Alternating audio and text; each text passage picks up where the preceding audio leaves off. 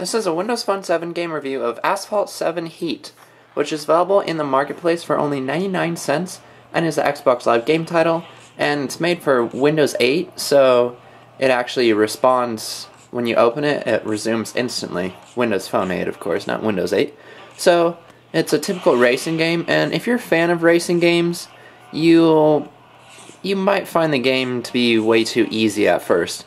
The beginning levels, I got first place on them without really even trying at all, so it really wasn't that exciting. But once you get to these later levels here, like Cup 6, you start to have to actually work at it, and it gets a little more interesting. Though, I never even bought any of the upgraded cars, and was able to beat almost all the races in first place, so really, it's not too skillful of a game, but it's still pretty fun. And you're going to get over 4 hours of gameplay from it. The first sets of levels, they go by a lot faster because there's far fewer levels in them, but then it gets going and there's a lot more levels in the packs. The visuals look really great, and the cars even have reflections on them here, as you can see. You got the reflections of the city, and you'll see all those reflections on the cars, so it's actually pretty realistic in terms of the visuals there. The handling of the cars, it's acceptable, and you use the motion controls, and then you have the boost system, and if you go to this like hyper boost mode, you can just smash through whatever you want. You have drifting just by hitting the brake while you're going into a turn.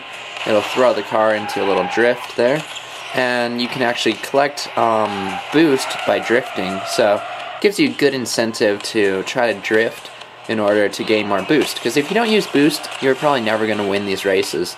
It's all about collecting the boost and using it at the right time.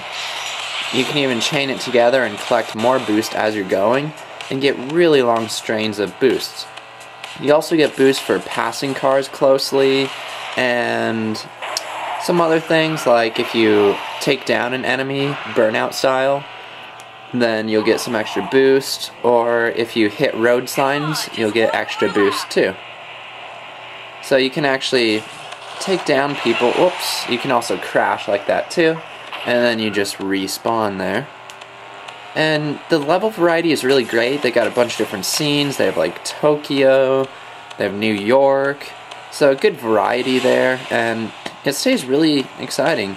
And as you play, there's different goals, like sometimes you have to drift a certain amount, so you can keep on playing, and those goals give you good incentive to keep on playing. And sometimes you have to get enough takedowns in order to unlock a goal. And then there's also a cash system where you can upgrade your vehicles.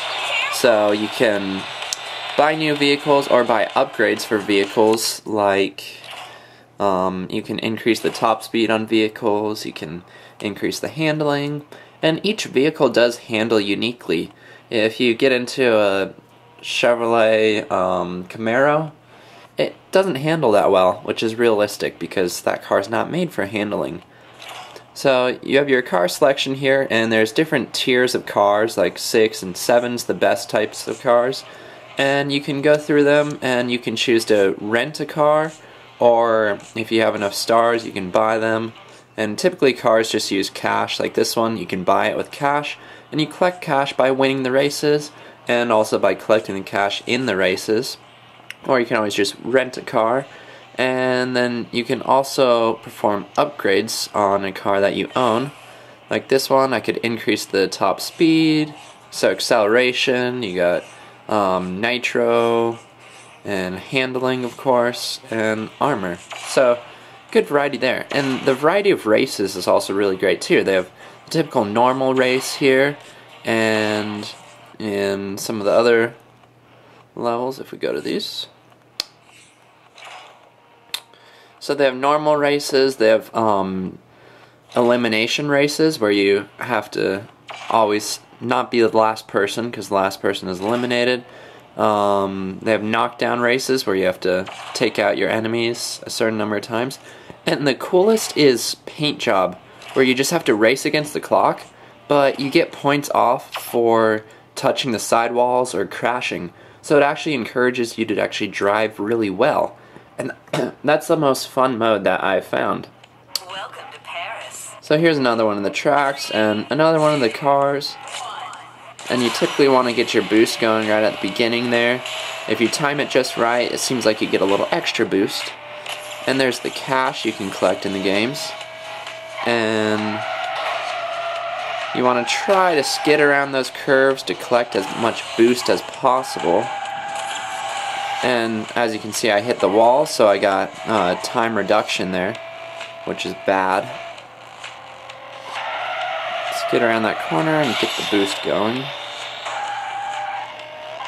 Oops, didn't drift, but that mode actually encourages you to drive well, so that's a good change, because otherwise you can hit the sidewall as much as you want and it doesn't make a difference. So this makes it more challenging and more exciting. Especially these little narrow parts, those can be really tough to not hit the wall, so it makes the game a lot more enjoyable.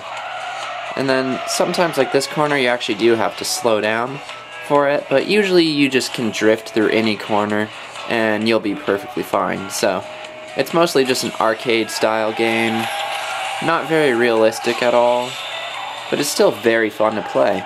And once you get to those later levels, like I said, it actually becomes more challenging.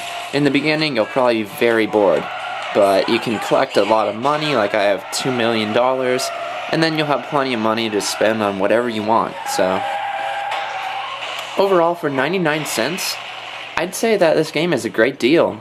The visuals are good, lasting value is great, and the gameplay is pretty fun. So if you're a fan of racing, you might not like it if you like simulation racing, of course, but if you just want to have some fun with some arcade racing, you'll probably find that Asphalt 7 Heat is a great game to download.